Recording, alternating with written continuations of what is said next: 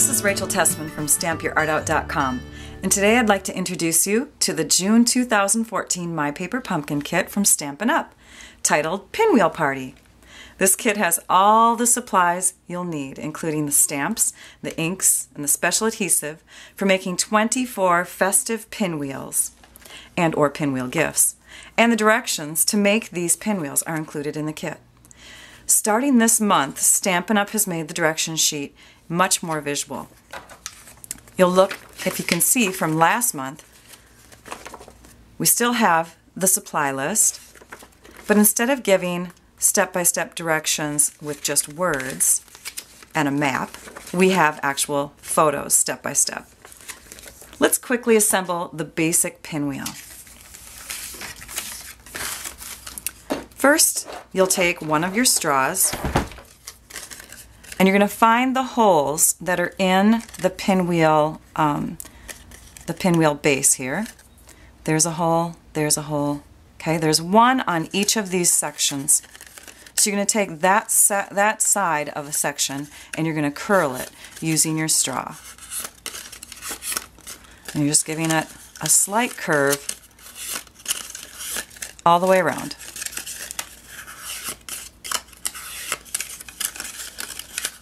After you've done that, you're going to take one of your brads and you're going to start with one hole and poke it through.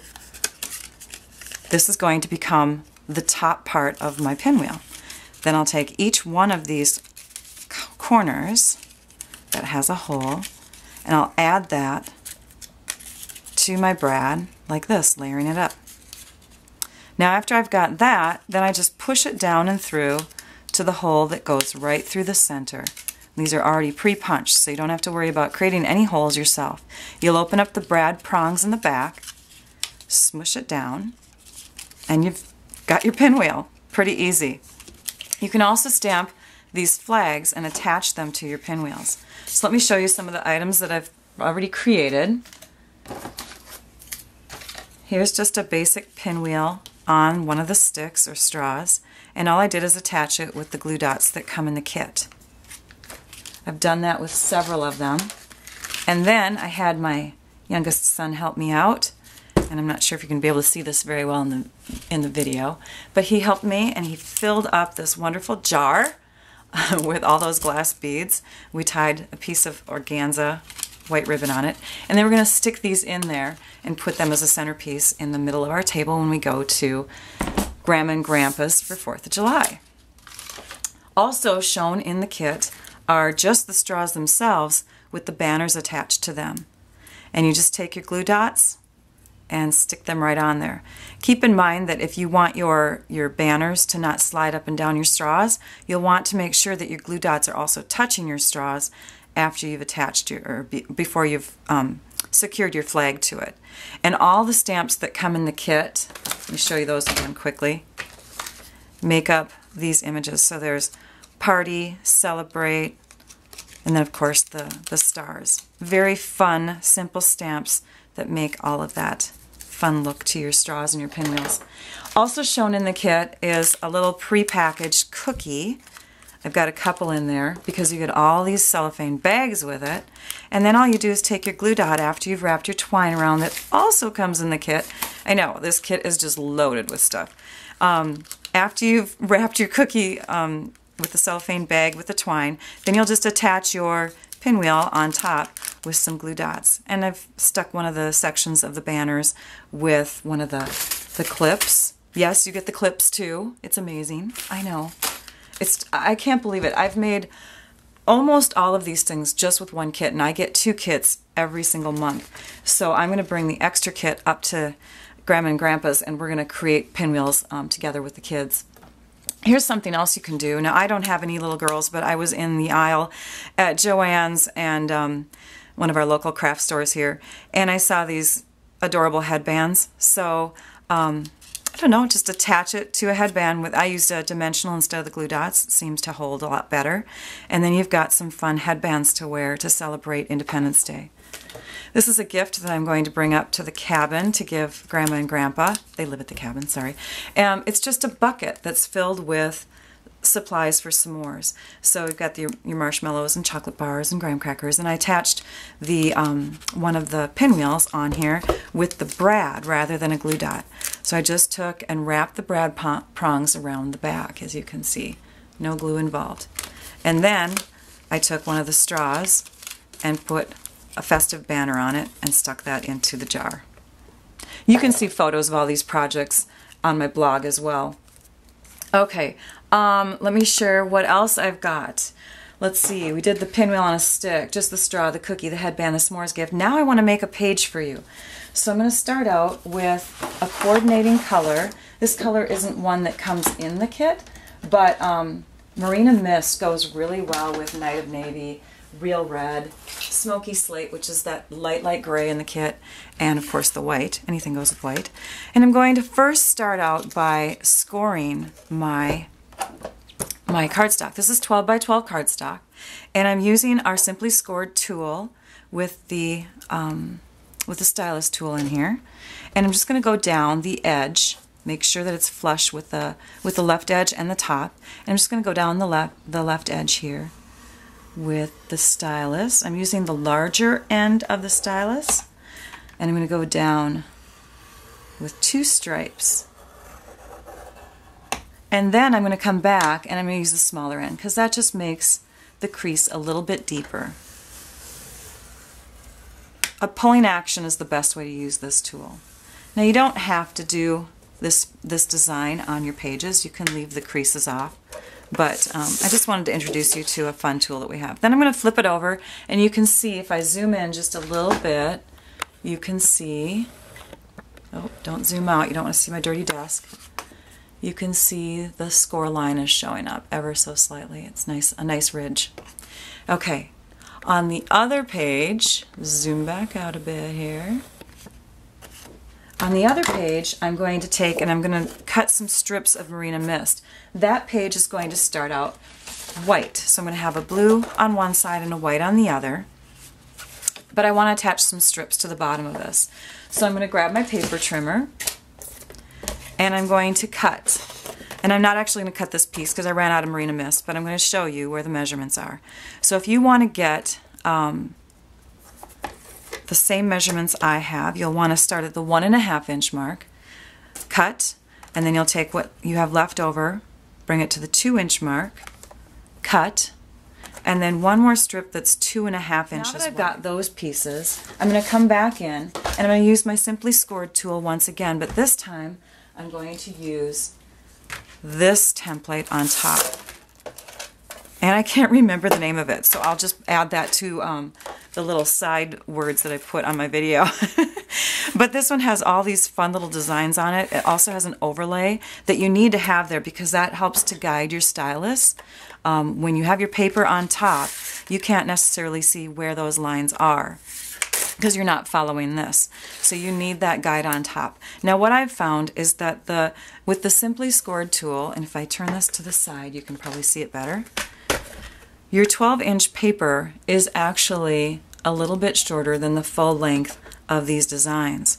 So I've made an extra piece of cardstock that helps me out in centering this better. So I just slip it between this piece and the overlay, and I lay my cardstock down underneath, put this on top, and it just goes right up to that white edge. You can see that there. Okay, so I'm going to position it so that I can get these. Then we come in, and again, use the larger ball of your stylus first, and just go down. After you've got that done, you can see I've got the crease going in that way, but I want it to come outward like I did with the other paper. I made it face outward. So we'll shift that out of the way. The next step is to come in with your paper snips and trim. And if you are one that has trouble trimming, you can trim right on that line, or you can trim a little bit further away so that you see that crease as a decorative accent.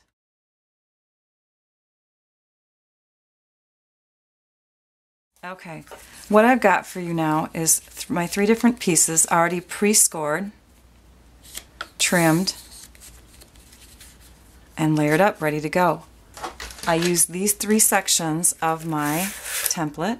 This one, this one, and this one. So this was the highest one, the medium, and then the shortest one there. Okay. All right. So now it's time to layer everything up. The first piece is going to go down with just some simple snail. You can use your glue dots that come in your kit if you don't have any of this kind of adhesive, but I recommend getting it. And we'll just layer that down at the bottom of our 12 by 12 white. And the next piece is going to go on with some dimensionals. So let me see if I can find those. Here they are. And you don't want to go too far up to the waves because we're going to be fitting something underneath.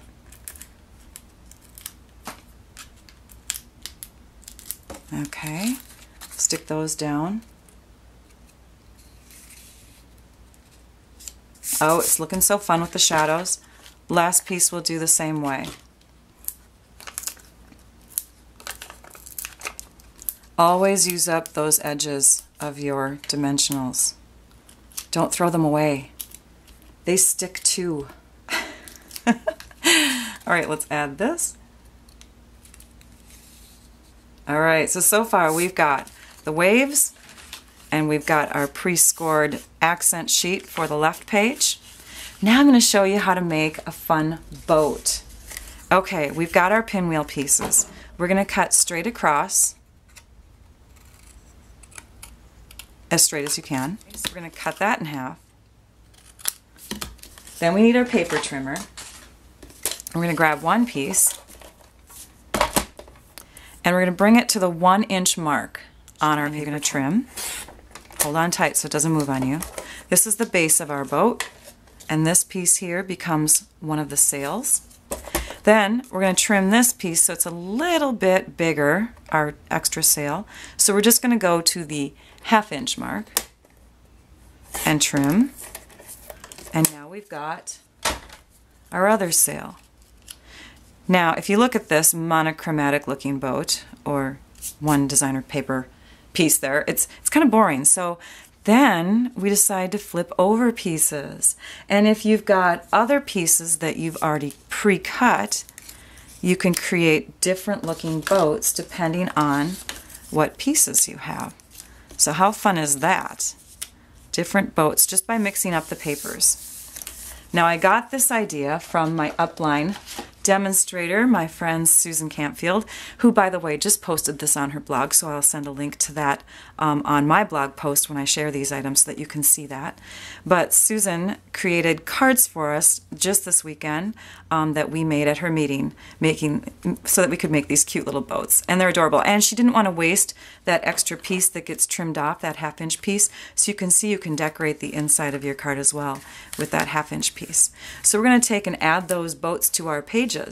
I'll do that and then I'll come right back. I've attached one of our boats just using the snail, and you might want to leave room. I didn't do this, but you might want to just have snail on just a tiny little portion behind these sails, because then you can slide photos right behind. So on my next boat, because it's going to go in the other layer of water here, it's going to lift up a little bit higher. So I did put snail along the bottom there, and then I'm going to attach it. You can see that there's waves on the water, so these boats have to be tipping a little bit back and forth. All right, and then we have dimensionals on the back of our sails here, so that when I add them, they will pop up the same height as the boat base. I've got a little bit of boat sticking out here, so we'll just flip that over, trim that off. We want room for our pictures, so don't make your scrapbook pages be filled completely with your art. You want to have room so that you can add photos later. So now I've got my boats on there. The next thing I'm going to do for my set of pages is I'm going to add some brads that accent the water here and then also attach to the top. So I took my ruler and I went about 1/2 inch away from the paper here, because if I take one of my brads and I put it down, I can see that if I put it exactly where I want it in the upper corner, it's about 1/2 inch in, 1/2 inch down from where that prong, oh, you can't see that, 1/2 inch, 1/2 inch. And so I wanted to do that measurement in, and down from the top so that it would look nice and even. So I marked it 1/2 inch here, 1/2 inch there from the bottom. And then I spaced them out. So I took this next one and I placed it here where the water, yeah, gotta zoom out. I placed it here where the water is touching. And so I wanted another brad right there. Okay? Can barely see that. Sorry. I'm going to zoom out even further. You can see my messy desk. There we go. Okay, so now that I've got those two marks on here, then I was able to measure between, and it came to about an inch and a half between those two pieces. So I just marked 3/4 of an inch between, and that marked the halfway point. So that's how far I spaced it from the top. If you're a math person, you know what I'm talking about. If not, just put your brads down. I always tell that to my customers who just kind of cringe sometimes. Not all of them do, but some of them do when I start talking math. They're like, oh my gosh, Rachel's talking math again. So we want holes 1/2 an inch, another 3/4 of an inch up, another 3/4 of an inch up, and that's where we'll add our brads here.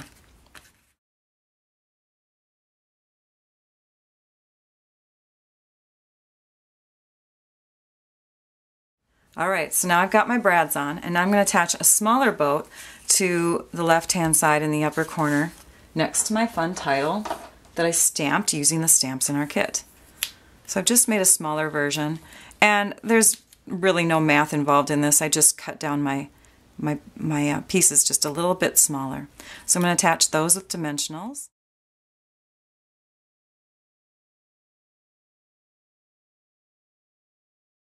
And I've already curved this little flag here with my straw, or you could also, if you have a tool like this on hand, it's a little bit sturdier than a straw. It's called a bone folder, and that helps to give the curves.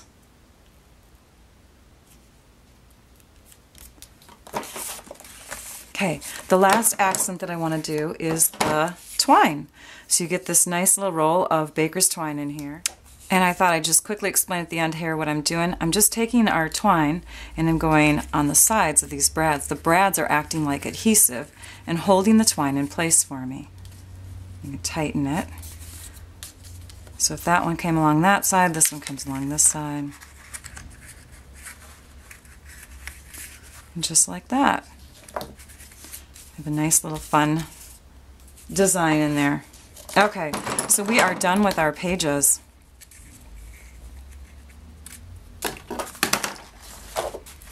Fun, huh? All right.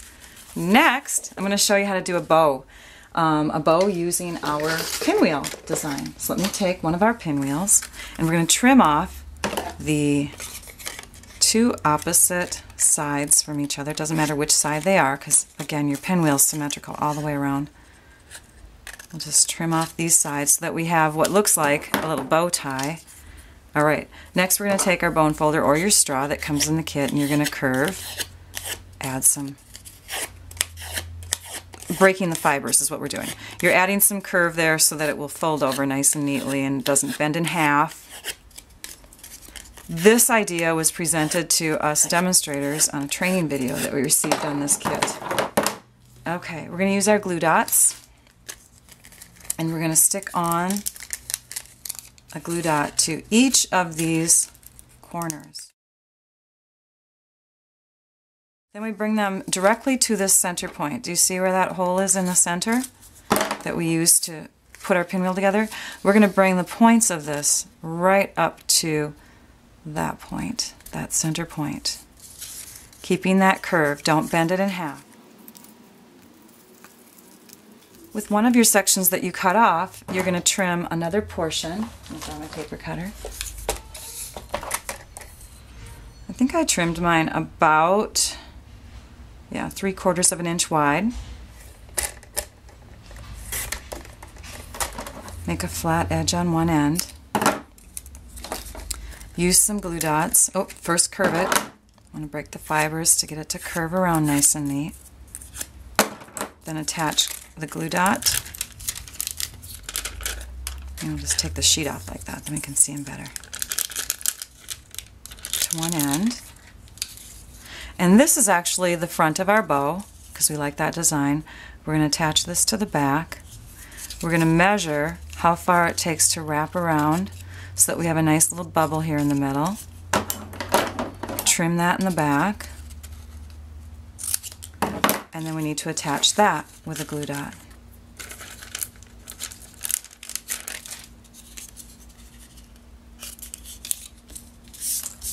Then we want one of our banners. These cute things come in the kit, ready to punch out and stamp. I know I haven't stamped yet, have I? What's that all about? Stamp your art out. You know, you gotta stamp, Rachel, I gotta stamp. Okay, so we're gonna attach our stars. And I like using my larger stamp pads. I'm sorry, I have a collection of them, so why not? We'll stamp our stars on one end of our banner. And we'll stamp our celebrate on the other end of our banner, like so. Okay, and you do it a lot neater because you wouldn't be rushing trying to fit in bazillion projects before everyone gets too bored of watching your YouTube video. Then you'll attach that with glue dots in there. You'll wrap your cellophane bag with that twine that's in there, and then we're going to stick this on with glue dots. And this is what they turn out to look like. They're so gosh darn cute. So this idea, thank you Stampin' Up!, came from our trainers there. So those would be great gifts to give people on the 4th of July. All right, another idea is to make your pinwheel twirly. Now, we don't have curved straws, but you can get them to move around in a circle so that instead of having a glue dot that twists off, if you're going to put these in kids' hands, you want them to be able to twirl because they're going to want to twist them around. My boys did that immediately when they saw them.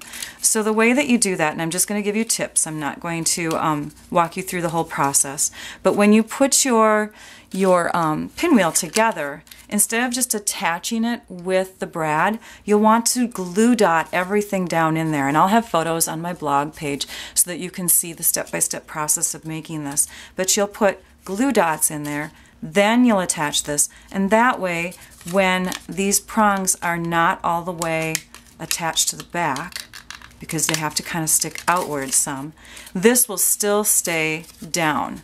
These pieces will still stay down here and they won't be popping up like they just did for me. Okay, so you can see I've got a little bit of a gap there. So then you take your straw, see if I can find a straw here, and you're going to take your paper punch, flatten it down a little bit, stick it in the paper punch, center it, punch it, and now you've got a hole. And that's what your brad prongs, that's what these little guys will stick through. Okay? And then you'll just take your pliers, your pliers tool, and you will twist them down so that you have a little bit of room in there. Now, if you want to get even more technical and you want them to move a little bit smoothly and they're not wobbling back and forth, then what you could do is put a nut or bolt, a nut back there, or even better, you can get like a washer in there. I don't know if you can see that. But that will help you to make it more smooth and it doesn't tip as much back and forth like this one does. This is very tippy. So those are ideas for making your pinwheels turn. Okay, the wreath. This is the grand one of them all. Here's my wreath. All right, let's zoom out a little bit so you can see it a little bit more. Dirty desk. Okay, so what I did is I went to Joann's, again, the local craft store, and I bought a basic wreath. And this wreath was a filled-in one so that I could have my tags that I knew I was going to put through the middle attached to it. And of course, they need to attach a little bit better. I'd recommend 2 dimensionals rather than just one on the back of these tags. But what I did is I just attached my pinwheels all the way around. I used 12 pinwheels, so half of the kit covered a wreath, and then I filled in the gaps with some white organza ribbon, which you could fill in with anything. There's lots of wreaths out there on Pinterest. You can Google the Paper Pumpkin June kit called Pinwheel Party, and you can see lots of wreaths out there as well. This is my version of it. So then I took some of our silver ribbon, brought it through to to attach these tags, which again I use the clips that come in the kit. I use the banners that come in the kit to make these cute little banners. Let's see if I have that piece somewhere. Oh, I probably don't. That's okay. But you're just going to take and stamp on one side, then flip it and stamp without re-inking on the other end. And then when you fold it in half, you get that two-tone look with the blue. I also used, here I have it right here. I knew where I put that. I did, I really did. So here we go. That's what our banner looked like before we actually taped it down. And then I used our star framelit set, the smallest star, to punch out a little star from our silver foil paper. And then the Metro type alphabet was the one that I used for the Happy 4th section there. There's the star in the foil paper. So that's how I made my wreath, and it was hanging in our doorway. I'm going to put it back on there after this video. The last idea is, what do you do with all the leftover straws? Because if you're going to make the wreath, if you're going to make the pinwheels, if you're going to make a page, you've got all these leftover straws. So then you take and you cut them up into little tiny pieces. You find some beads at your hardware store, and you get some of our thick baker's twine, or any other string would work too, I'm sure. Like an elastic string might even be better too. But then you make necklaces, or you bring them to the 4th of July festivities for the kids to make necklaces out of. And those are my fun ideas. Let's see if I can gather those all into this really, really messy space, and you can see them all at once. Okay, I couldn't do it. I couldn't fit them all in. But just to review, you can make your basic pinwheel, of course, and put it on a stick. You can make it move. You can make your straws. You can attach your pinwheel to the cookies. You can attach your pinwheel as a bow to a fun little bag that's been cinched up. Decorate a jar for s'mores and put your flag in there, put your pinwheel on there. Decorate just a jar filled with glass beads and stick all of your pinwheels inside. You've got a headband that's decorated. You've got your card with the fun boat on it. You've got your scrapbook pages with the boats on it. And you've got your necklace, of course, with all those extra leftover beads. And you've got your wreath. So I hope that that gave you lots of ideas for decorating for the 4th of July, Independence Day. Thank you for watching. It builds creativity to think outside the box. Be sure to go to my YouTube channel and subscribe so that you can catch more paper pumpkin videos that I've shared using past kits, and more that I'll share with future kits. Also be sure to visit my blog so that you can view close-up photos of all these projects and to see photos of other paper pumpkin kit ideas. I hope you enjoyed this video tutorial, and I hope you enjoyed seeing my messy stamp room just a little bit more. Now I'd like you all to go and stamp your art out. Bye-bye.